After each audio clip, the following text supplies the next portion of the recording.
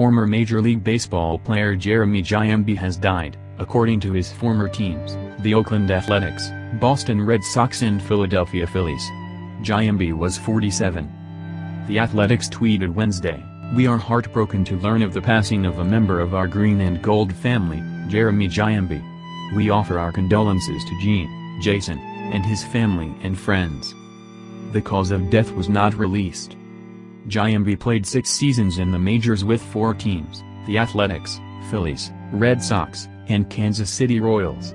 His final season in MLB was 2003. The Red Sox tweeted Wednesday, "We mourn the loss of Jeremy Giambi, who spent 6 seasons in the major leagues, including 2003 with the Red Sox. We send our heartfelt condolences to the Giambi family." The Phillies posted a picture of Giambi with the words, "The Phillies are saddened to hear the news about Jeremy Giambi's tragic passing. Our condolences go out to his family during this very difficult time." Jeremy is the younger brother of Jason Giambi, who also spent his career as an MLB player.